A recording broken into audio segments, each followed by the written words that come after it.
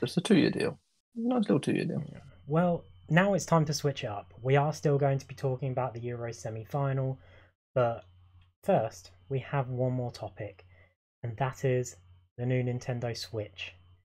Is it the Switch Plus? No, Sean, it's is not it the Switch is Plus. is it It's is not it the a Switch special? Pro either. It's not the Switch Pro. Is it? What No, is it? What it is it, Sean? is the Switch OLED. That's a real good ring to the name there. Really rolls off the Silence. tongue. Dead silent. Really Um, rolls off the tongue. well, to give some basic information, this new Switch model, which they're calling at the moment the new Nintendo Switch OLED or OLED, however you want to say it, it will be releasing on October 8th worldwide, and we do have a US price tag of $349.99. UK is 309.99. Okay, they did announce it. They I'll had check to add that that. 309, didn't they? They had to add that. Why do they always? I don't know. I hate every company that does the shit. Anyway, I love Nintendo, but they're part of the problem sometimes. The new model will feature a wide 7-inch OLED screen, something that I believe the PS Vita had back in the day, or at least maybe not 7 inches, but it was quite a decent size, and it was an OLED screen. And also, let's be honest, it's not that much different to the screen size it already has. Yes. So the PS Vita We'll is the talk. superior console. Please buy it if you can find one I'll air on. my grievances later. We'll describe the console first, then we'll talk about it.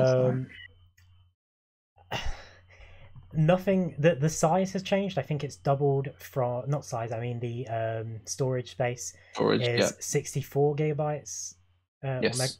I don't remember what thing they do as opposed to 32. It won't be megabyte, Jesus. Gigabyte, yeah. There'll be nothing on it. I know. I was about to say, wait, is what am I talking about? Yeah, gigabytes as opposed to the 32, which the base Switch has, which is terrible, which is absolutely dog. Garbage. You can fit like It's 3 garbage. games on that, but luckily SD cards are very cheap. But I don't actually know any of the other changes. Do you know? Yeah, it's also going to include a LAN port, so when it's docked, you can plug that in, so you don't have to use Wi-Fi. Apparently has better speakers for this new audio system that they have into it, and also the stand on the back of it for if you're just using it on tabletop mode, instead of being a very thin on one side, very awkward stand that doesn't work a lot of the time because it's too heavy on one side and will fall. It's actually going to cover the entire back of the console now, so it's a bit more stable.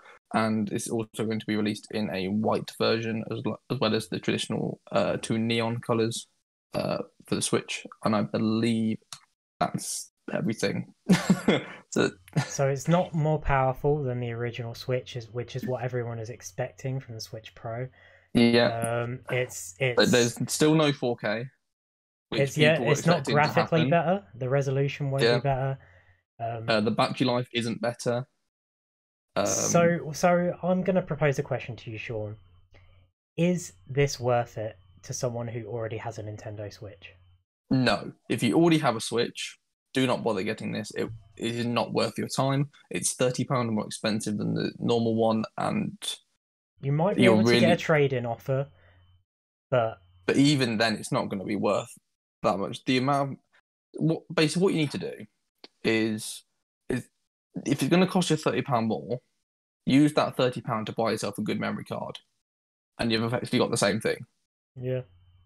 Because the screen size isn't large enough to make that much of a difference, if I'm honest. Because if you're that bothered about the screen being smaller, you'd play it in docked mode anyway and use a TV or a monitor to have a bigger screen. I didn't even think about that. And holy fuck, what's the point? So it's a slightly bigger handheld one, which at the end of the day, for what you're gaining, you don't really need it. That's the thing, is that the difference it's going to make isn't that big.